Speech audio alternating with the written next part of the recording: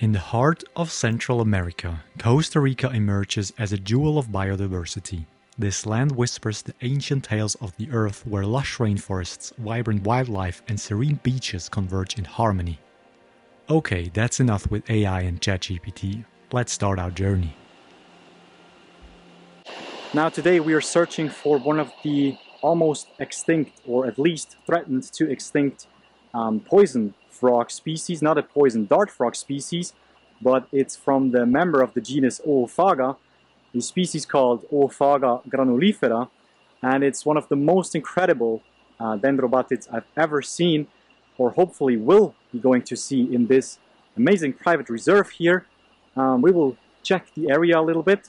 In case we don't find any frogs on the leaf litter, we will ask the owner. I think he knows pretty much where they live.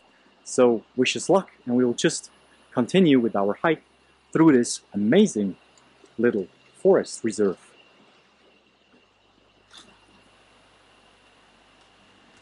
After just a few minutes of searching, we were lucky enough to find dozens of Oophaga granulifera in this very area near this little river stream.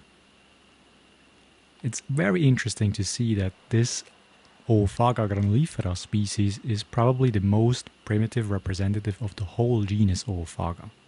Now, Oophaga means that this species, or the whole species complex within the genus, are actually feeding on their own eggs. So that's how they raise their tadpoles, and that's why the name Oophaga is pretty much the best name for the whole genus. And they're not only present in Central America, but they also have amazing species present in Southern America, especially Colombia and Ecuador. And this Oophaga granulifera is more closely related to these southern species than to the ones present in Costa Rica itself. So that's quite fascinating.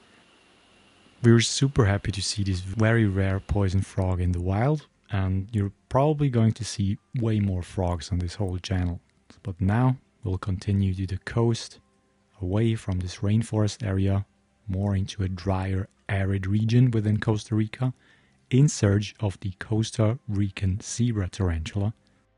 So let us go on a quest to find the Costa Rica Zebra Tarantula Aphonopelma Seemanni. Here it is, but wait, that was way too easy, so let's go back a little and check out where they actually live. Now, Aphonopelma seemanni is living its best life in deep tunnels underground, reaching lengths well over 25 inches deep into the ground. This is way over 60 centimeters, and it's quite impossible to bring the specimen out if they are not hungry, and that's what you're going to see right now. We're trying to tickle the specimen out of its burrow with a little stick that's a bit bigger than usual, because you try to get them into biting the stick, and maybe you can bring them out that way, but as you see in the video, that really did not work out. What you're also able to see if you look very closely are these small little tarsal claws on the very edge of their foot, and they are able to retract them and just get a bit foothold within their burrow or on the stick they're trying to grab. So these are quite nice images of the Aphonopelma seemanni in its natural habitat within Costa Rica. That's why we wanted to film them in their natural living space and get some insights on how to keep best for them in captivity, and to learn more about what kind of environment they thrive in, so it can be used in conservation efforts within the country itself.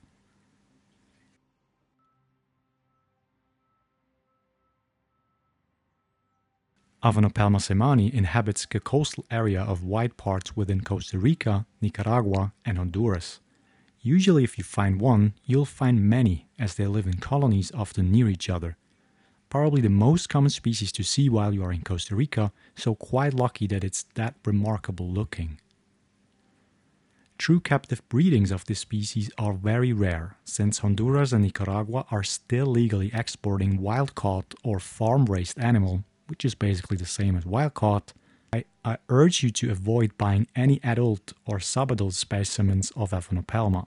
They will be 99% wild-caught. If you get little spiderlings or juveniles, ask for their origin, and if captive bred, pay good money to support the breeders. With the ban of exports, this species will be gone within years, as with the Chilean rosehair tarantula.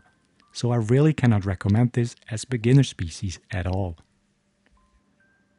So instead of presenting you some well-known facts about Aphonopelma Seemanni, which you can basically read on every well-researched website, I'd like to use this chance to talk about this whole YouTube project in general.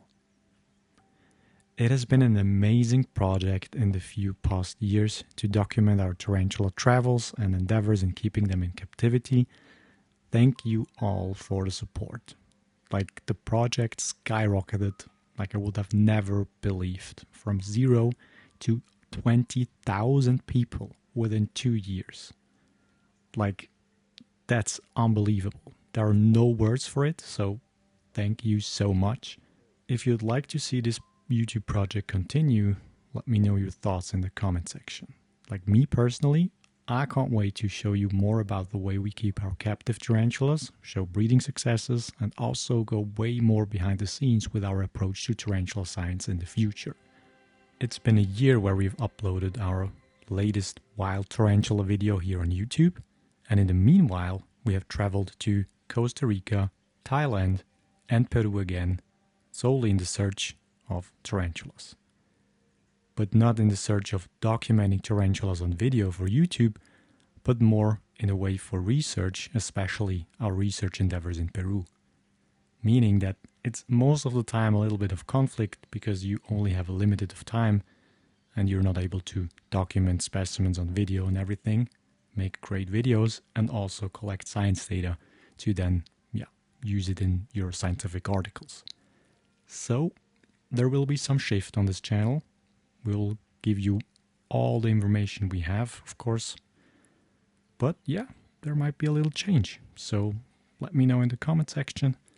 And let me know how you'd like to see this channel in the next 5 years. That would be great to hear.